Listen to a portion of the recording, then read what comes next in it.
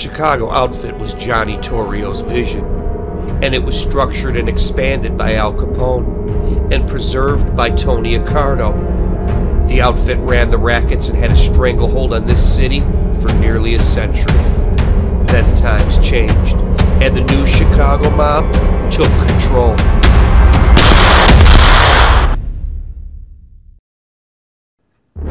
The Chicago outfit ruled the streets of this city with an iron fist and controlled just about everything. This epic 6-part, 6-hour documentary series is a timeline history of the outfit's rise and fall. It starts with the rise of the bosses and their soldiers from the 1920s to the present. This focuses on the rackets that constantly changed over the decades. It highlights the bosses' successes and failures.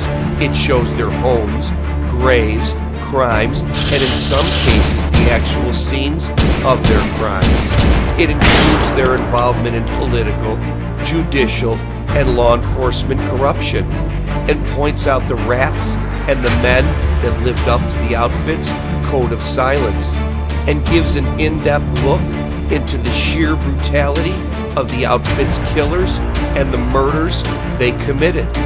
It also covers 4 generations of my family history and part of my life growing up around the outfit in the Bridgeport neighborhood, which is home to the 26th Street Chinatown crew.